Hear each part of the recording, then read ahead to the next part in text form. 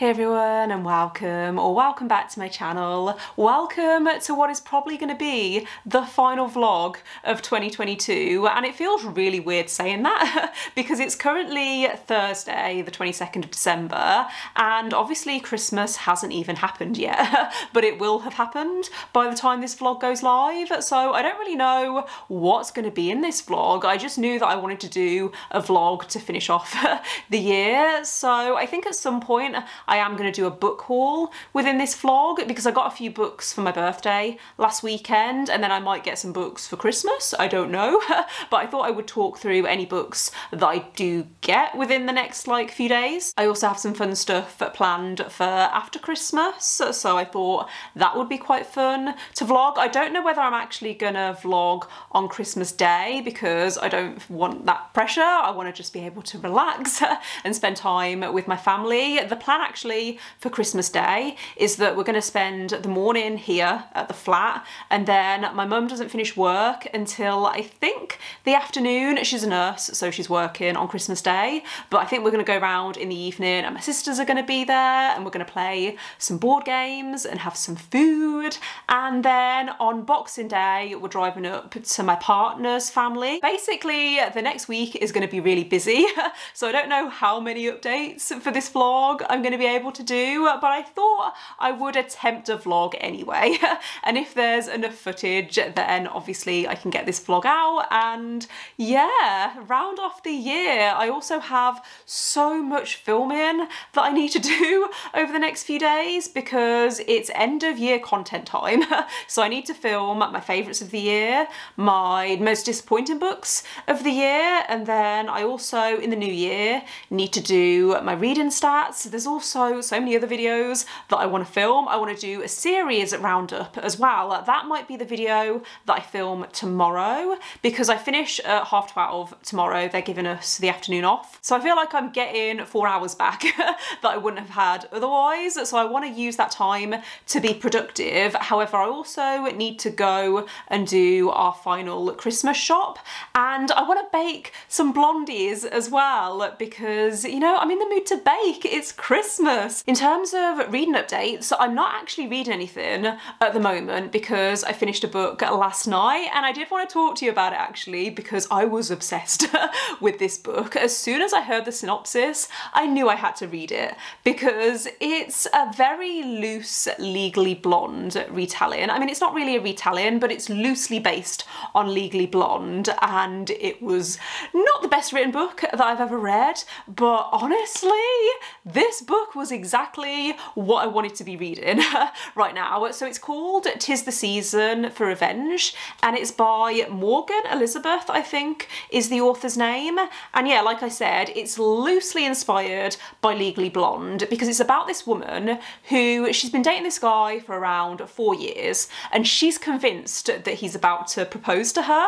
However, she ends up getting dumped on Halloween, and this guy is awful. He tells her that she's not marriage material, and he says a load of other really horrible stuff to her, and she gets drunk with her friends and decides that she's gonna get revenge. So she starts dating his boss so that she can get an invite to the company Christmas party, and it's all about her getting revenge on this guy. But then real feelings start to come into play because she ends up falling for this guy, the boss, and I had such a good time with this. It wasn't the best writing, I have to say, and some of the dialogue was a little bit cheesy. Also, I really don't like it when characters in a romance novel call each other baby. It's like a little pet hate of mine. It doesn't work for me. However, generally the vibes were there. It felt like an early noughties or late 90s rom-com movie, and yeah, I had a good time with it. I gave it 4 stars because my only complaint was that the villain of the story started to feel a little bit cartoonish towards the end, and I didn't like that. I felt like it was a little too over the top, but otherwise, if you're still looking for a holiday romance to read, then I would recommend this. Obviously, by the time this vlog goes live, I think it's going to be nearly New Year, but I read this in like a day or two because I couldn't put it down. I think it's actually a companion book within this wider series. I hadn't read any of the other books within the series, and I still still understood everything. So yeah, I finished that last night and I don't know what else I want to read because I haven't really planned for anything, well, reading wise, for the end of the year. I've started thinking about what books I want to read next year, but I haven't really planned for anything for, yeah, the last week of the year, other than I am going to be reading one of my boyfriend's favourite books over Christmas because we're going to buddy read it together. I might try and find like a really short Christmas novella that I could read this evening because I do still have a Kindle Unlimited subscription, but it ends on Christmas Day. So it's almost like perfect timing. It's almost like the universe is telling me that I need to read some Christmas romances from KU this week before my subscription runs out. So I might have a look on there tonight and see what I can find, but then I also might film tonight because I'm starting to feel a little bit stressed with how much filming I need to do before the end of the year if I want to do all of the content that I want to do. I don't know, I feel like I'm starting to ramble now, so I am going to wrap up this intro and I will see you once I've decided what I want to read. I have officially finished work for the year. I'm not back in now until the 3rd of January, so feeling good. I'm not feeling like super festive yet, but I feel like that's gonna come.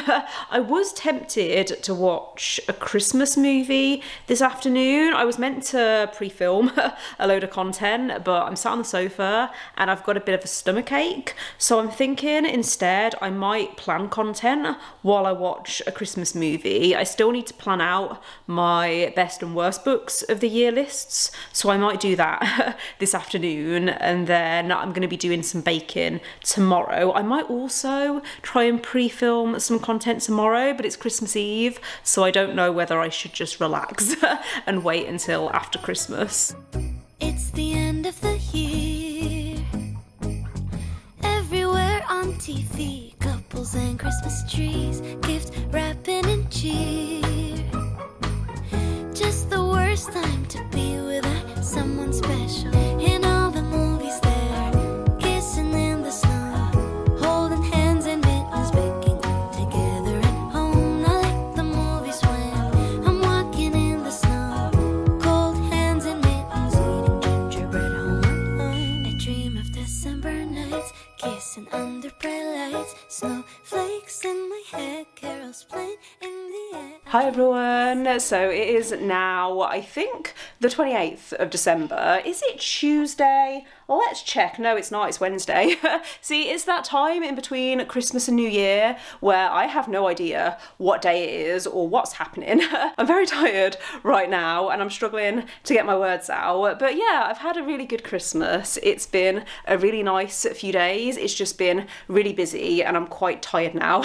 So I think the plan now that we're home is to chill for today and tomorrow. I do want to try and film a video tomorrow, maybe even 2 videos if I can, and then on Friday, the day before New Year's Eve, we're going into Oxford for the day to do a bit of shopping. We did actually pop into Waterstones today as well because it's the last day of their hardback sale that they usually do around Boxing Day, and I did acquire a few books. I will show you them at the end of the vlog. I want to do a big book haul at the end of this vlog as like a way to round out the year, if that makes sense. I've got a lot of books this month because it was my birthday a few weeks ago, and then I didn't actually get any books for Christmas, I don't think. But yeah, I bought a couple in the Boxing Day sale, and then because we're going to Oxford on Friday, see, I keep forgetting what day it is because we're going to Oxford in a few days. I'm possibly going to buy more books then, so I'll do a book haul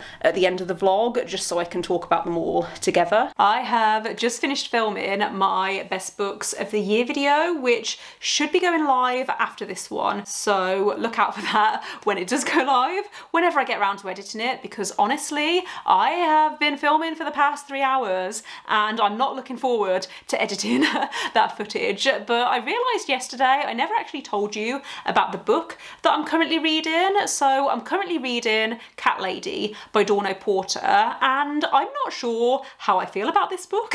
It's a very frank writing style. It's very direct and blunt, and because it's told in the first person perspective, sometimes the main character doesn't come across as very likeable, but I don't know if I like that. I have had a very mixed experience with Dorno Porter because I really liked So Lucky, but I didn't like The Cows, to the point where I think it was one of my worst books of 2020. It's one of the few books that I've given 1 star because I really didn't like it, and it's a difficult one because I feel like the elements that I didn't like were more to do with decisions that the characters made within the plot, not to do with the writing style. I actually really like Dorno Porter's writing style. But yeah, I'm feeling mixed things about this so far. We're basically following a main character called Mia, who's a cat lady. So she has her cat Pigeon, who she adores. This cat is the most important person in her life. It feels a very slice of life. We're basically following this main character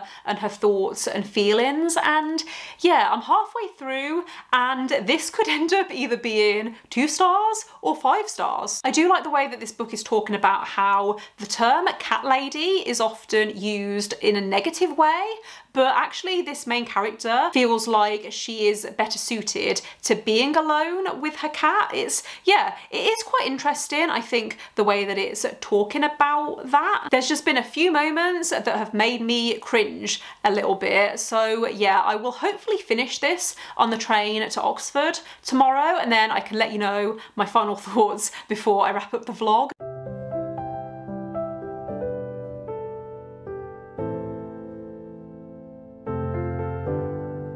When it's December, you'll barely remember. Think of our friendship, a part of my heart rips. I want you to know, even though it doesn't show. I want you to know I miss you. When I've rest about you, they know that it's all true. They call me a fool cause I still wanna be friends with you. I want you to know, even though it doesn't show. I want you to know I miss you. I'll miss the days we prank called each other. I'll miss the days we played sports together. You won't remember these memories, but I'll make sure that I'll keep them with me. Goodbye, goodbye, good friend, goodbye. I'll miss the days we laughed together. Goodbye, good friend, goodbye. I'll miss the days we sang together.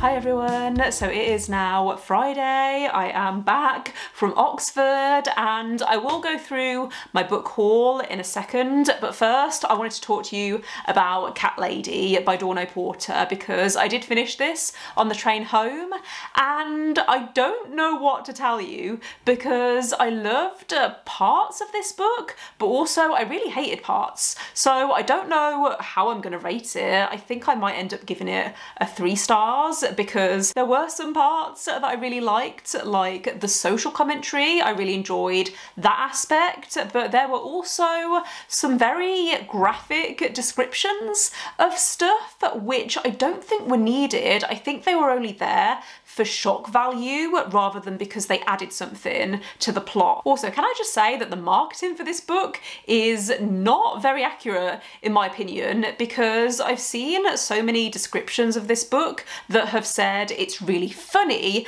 and really humorous, but I didn't find that at all. This was really sad and frustrating and it made me feel really angry at times. So I don't know why it's being promoted as a funny book because I would really not recommend reading this if you're in a really bad place with your mental health, because it was quite overwhelming at times. It reminded me a little bit of Eleanor Oliphant is Completely Fine. I actually have that book right here because my mum bought it me for my birthday. I have actually read this book. I read it years ago, I think, when it first came out.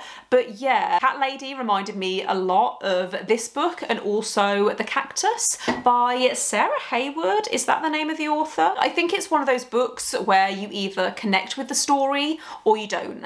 And I didn't really connect with it. So yeah, I think I am probably going to give it 3 stars. I feel quite comfortable with that rating. Content warnings for cancer and also death of a parent. And I also wanted to mention, because I know with a book like this, some people would want to know in advance if anything happens to the cat. And I don't feel like I can say, because any answer that I give could be considered a spoiler. So if you do want to know, just leave me a comment down below and I will reply to people individually. But yeah, I don't feel like I can say anything without spoilers. But if you do want to be spoiled, then I'm happy to let you know. So yeah, glad I finished this before the end of the year because I didn't really want to roll it over into 2023. I did also read an arc of this through NetGalley. I think I forgot to say that. I read it on my Kindle. It did come out a few months ago, so I'm glad that I finally read this so I can finally get my review live. I did want to quickly finish this vlog just by going through my book haul from the past month, because I've somehow acquired, I think, 15 books, around that. I think it's between 10 and 15. I haven't counted yet.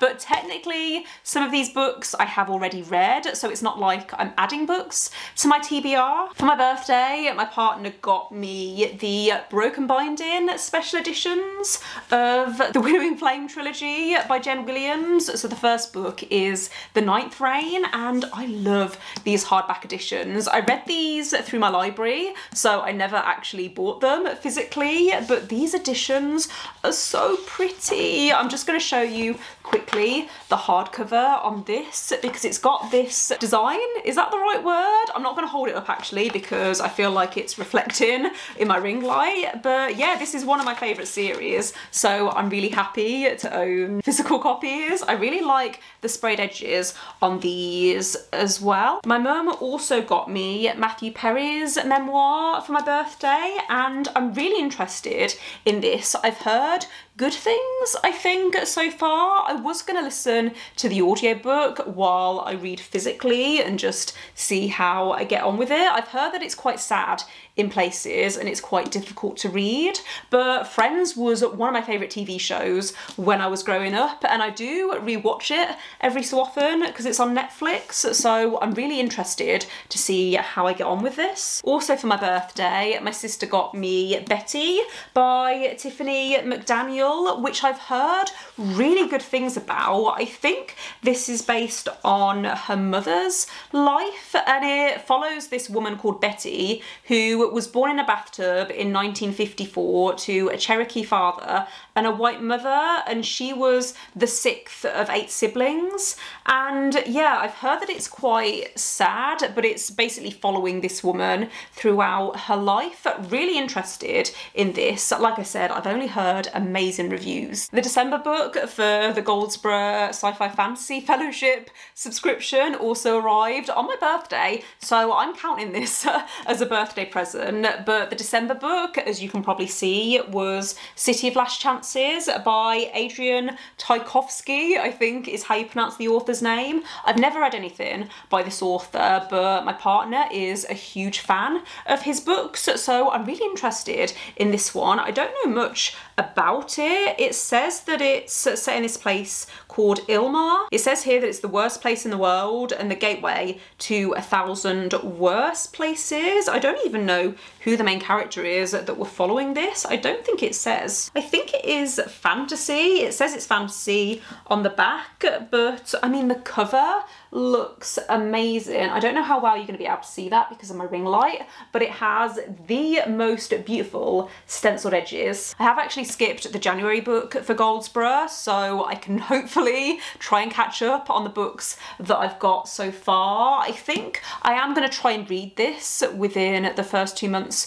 of the year because of the books that I've got so far from Goldsborough. This is the one that I'm most excited about. I also picked up a couple of books in the Waterstones at half price hardback sale, and the first book that I saw was Little Prisons by Ilona Bannister, which has the cutest cover. Let's be honest, I bought this because it has a cat on the cover, but also the plot sounds really interesting. It sounds like the kind of book that's very character driven and there isn't really much plot, but I think it's about these women who live in this apartment block in London, and it's about the isolation that they feel, and through small acts of kindness they help each other to rebuild their lives. So it sounds like it's going to be sad but possibly hopeful and heartwarming. I also picked up And Every Morning the Way Home Gets Longer and Longer by Fredrik Backman, who is one of my favourite authors. I've been meaning to read more of his books for a while because so far I've read Beartown, A Man Called Uwe and Anxious People, and I really enjoyed most of them. Anxious People wasn't really my kind of thing, even though I did enjoy certain elements, but A Man Called Uwe is one of my all-time favourite books, so I'm really interested in reading more of his novels. I also picked up today another Fredrik Backman book, so I've never actually seen this one in a bookstore, but I spotted Britt-Marie was here in this small independent bookshop in Oxford, and yeah, I thought I'd give this a go. I haven't heard many reviews for this, but I think this is going to be quite similar to Cat Lady, and Eleanor Oliphant is completely fine. I feel like it's that kind of vibe. Also from Waterstones, I picked up Notes on an Execution by Danya Kukafka and Godmersham Park by Gill Hornby. So these are the books of the month for January. I think this is the thriller book of the month and this is the fiction book of the month. I hadn't actually heard of this one, but it seems like it's about Jane Austen. It sounds like it's historical fiction and it's about a woman who becomes a governess to someone within the Austen family. Then she meets Henry and Jane Austen, who are brother and sister, and she immediately becomes interested in both of them, or both of them take an interest in her. Then Notes on an Execution is about a guy who is currently on death row, but it says here that this is not his story, it's the story of the women who survive. The final book in this stack is Fool's Errand by Robin Hobb, which is book 1 in the Honeyman trilogy and book 7 in the Realm of the Outlands. I'm currently listening to this audiobook. I actually mentioned this recently in my January TBR video, so I'll leave that linked in the cards if you wanted to check that out if you'd like to hear more about this book. But I'm enjoying this so far, more than I was expecting, considering that I didn't really love Assassin's Quest, which was the last book that I read in this series that follows this main character Fitz. I think that's everything that I wanted to say in this update, so I'm going to wrap things up here and say Happy New Year if you're watching this in 2023. I am going to try and edit this vlog tonight so I can get it live tomorrow, but yeah, I hope everyone had a great Christmas if you were celebrating. I hope you have a lovely new year, and I am gonna go and try and find places for these books, but I might need to wait until the new bookcase arrives because I have ordered a new bookcase. It should be arriving on the 2nd of January, so these books won't be cluttering up the place for long. But yeah, thanks again for watching. Don't forget to give this video a thumbs up if you liked it and click subscribe if you would like to see more videos from me, but otherwise I will see you next year. Bye!